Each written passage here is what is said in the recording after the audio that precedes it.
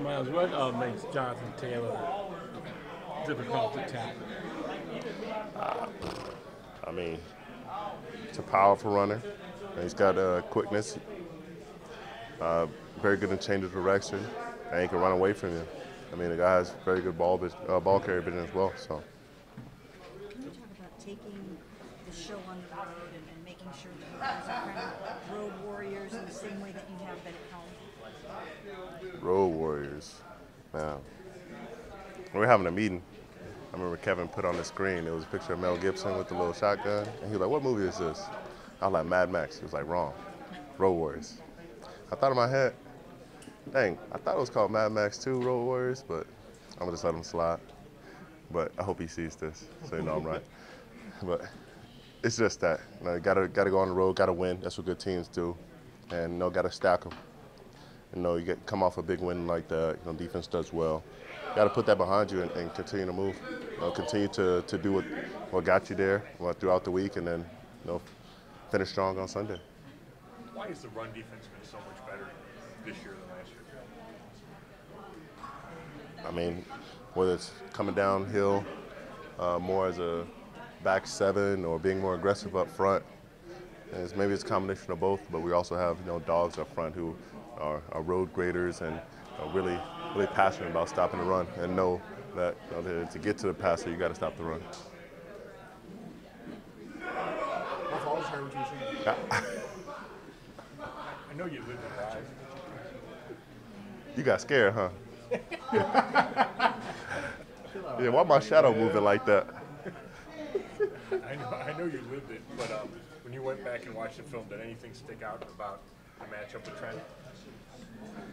You might not have noticed why. Did anything stick out?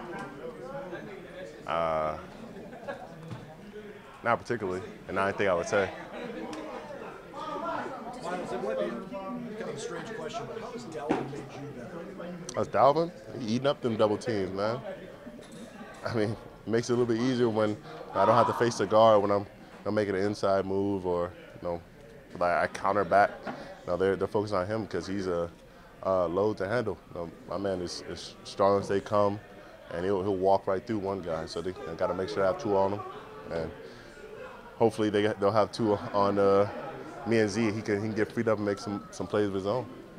The fact that the Colts with Gardner Minshew beat the Ravens, does that show you, what these guys are all about and what they're capable of? Nah, that means nothing to us.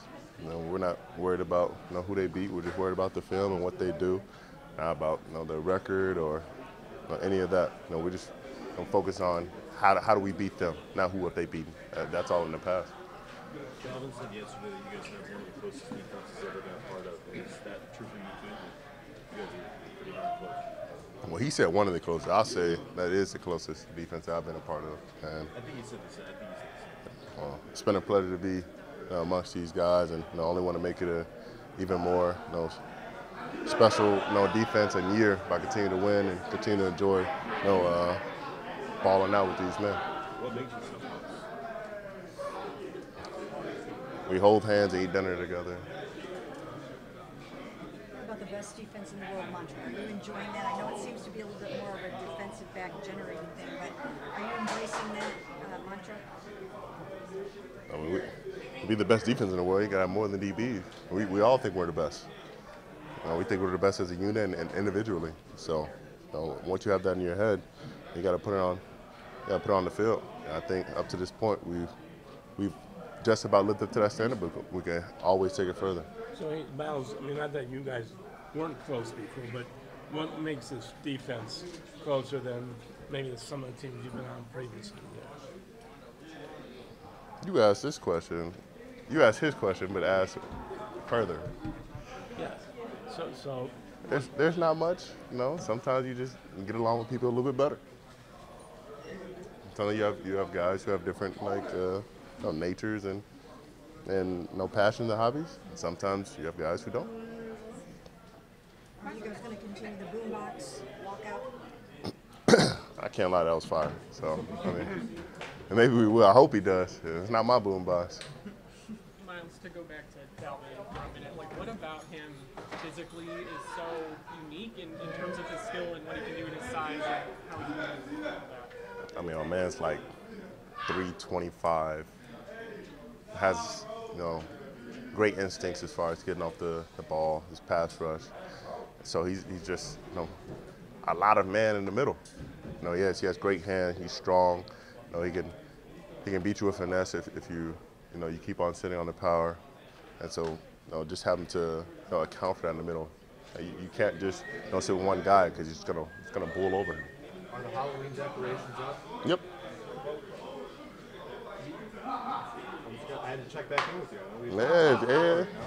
It took three days and nights. We got it done. Myles, you did the crossover thing again against San Francisco.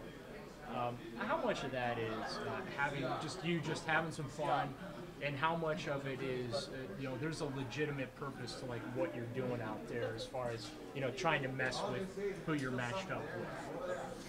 I mean, just enjoy the moment. You may never get this again. You never know what will happen. Matchups like that, being able to play the game in general. I don't want to take it for granted. So I want to make it as memorable as possible. And stuff like that, it also has a point to it. Trying to see, where he's going to slide, where he's going to check to, who's going to come to me, and try to get them all balanced. Thinking, I'm going to go one way or the other, or I'm going to go through him. Just try to make him beat himself before the ball starts.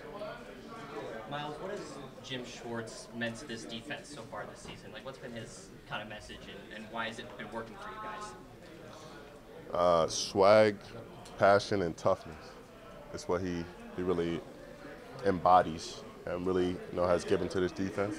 Allowed us to bring that of ourselves and be true to ourselves. And I think those are three things that we kind of identify with, and that's helped us, play well, knowing that we can always be ourselves and exude those things on the field and off the field. This is the last one. What do you admire about Deshaun Watson's game? What are you eager to see his back again? What I admire about his game?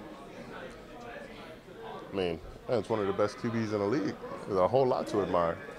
You can't pick one thing if there's a whole lot like that.